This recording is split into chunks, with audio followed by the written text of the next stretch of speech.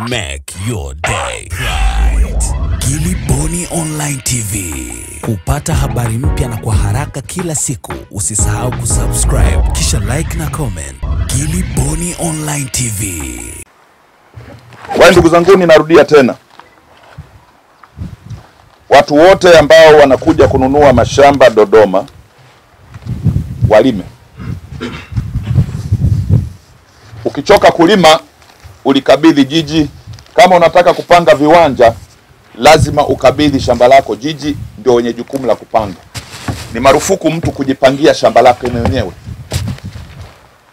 kwa sababu haturuhusu kila mtu kujipangia eneo lake.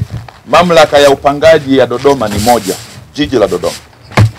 Kwa hiyo mamlaka ya Dodoma ina wajibu wa kupanga kila kipande cha mtu na cha serikali kwa matumizi yaliyopangwa na serikali. Kwa hiyo ukiwa na shamba hapa umenunua, lima. Umechoka kulima, nenda jiji kalikabidhi. Mimi na eka zangu 20, watakuambia katika eneo lako hilo tumepanga makaburi, watakufidia, wataweka makaburi ya serikali.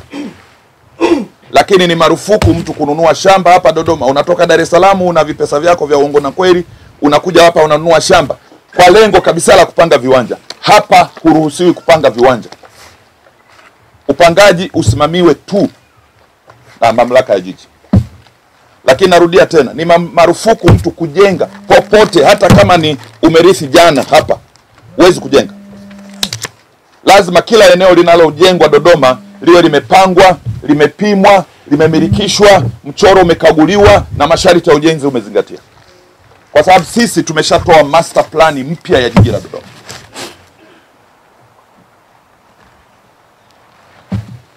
Hapo unapojenga, lazima mamlaka ya jiji itambue unajenga pamepangwa kufanya nini.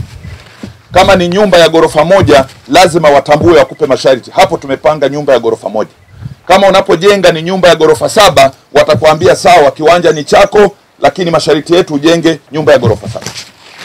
Ndio maana yake mamlaka ya upangaji. Nchi hii imezipa halmashauri zote Tanzania mamlaka ya upangaji wa ardhi zao bila kuingilia. Mwananchi mmoja mmoja unaweza kumiliki ardhi, lakini huna mamlaka ya kujipangia cha kufanya katika miji. Kila mwananchi anaweza kumiliki ardhi anavyotaka, lakini atakaye kupangia matumizi ya ardhi yako ni watu wa halmashauri. Hata kama unataka kununua shamba hapa Dodoma, waulize kwanza jiji, ninunue ukomo gani? Usinunue ekari 200, 300. Hili ni jiji. Unataka kununua ekari 20, 30, 40, waulize. Unataka kununua ekari 100, waulize. Kwa sababu inawezekana eneo hilo wameamua kujenga ikulu ndogo. Utanunua shamba, kesho wanakuja wanakulipa fidia, unaondoka. Kwa ndugu zangu, ni masharti ya kuishi yamebadilika. Nitawapa barua maafisa watendaji wote wa mijini Tanzania, maafisa watendaji wa serikali waliopo kwenye halmashauri, wawe ni maafisa vile vile wa mipango miji. Wasimamie uendelezaji na ujenzi katika mitaa yao, ili kila mtu anayejichomoza kujenga bila kuwa na kufuata utaratibu wamsimamishe. Maafisa watendaji wa mitaa lazima liwe jicho la viongozi wa wilaya.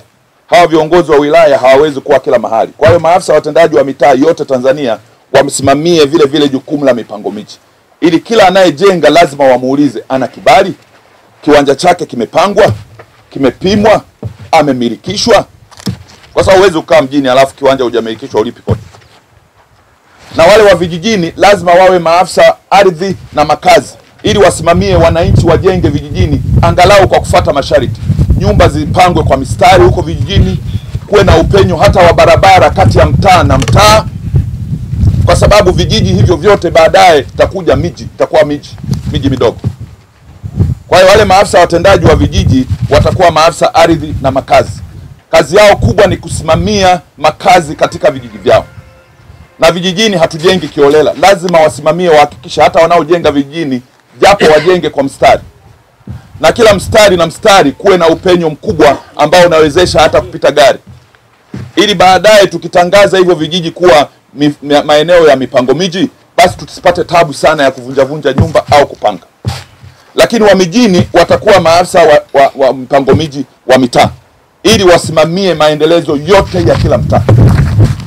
Mtu asichimbe choo bila kibali, mtu asijenge fence bila kibali, asijenge nyumba bila kibali, asipaue bila kibali. Lakini mwisho wa yote, mtu wa mjini ajenge kwenye kiwanja kilichopangwa na kupimwa. Hapa Dodoma mna viwanja zaidi ya 10,000. Hamna sababu ya kujenga hovyo hovyo bila kupima. Viwanja vilivyopangwa na kupimwa vinatosha. Kwa hiyo tuelewane tu.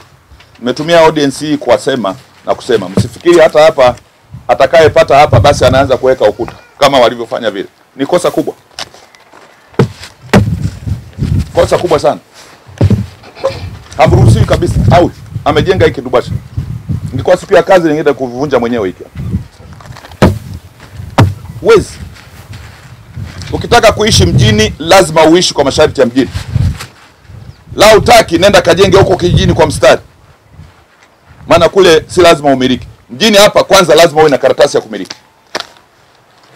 Tunataka kila mtu anayeishi mjini awe amepimiwa, amepangiwa, anamilikishwa kwa hati ili aweze kuchangia gharama za uendeshaji wa mji wetu kwa kulipa kodi ya serikali. Make your day right. Kiliboni Online TV. Kupata habari mpya na kwa haraka kila siku, usisahau kusubscribe na kubonyeza button ya notification.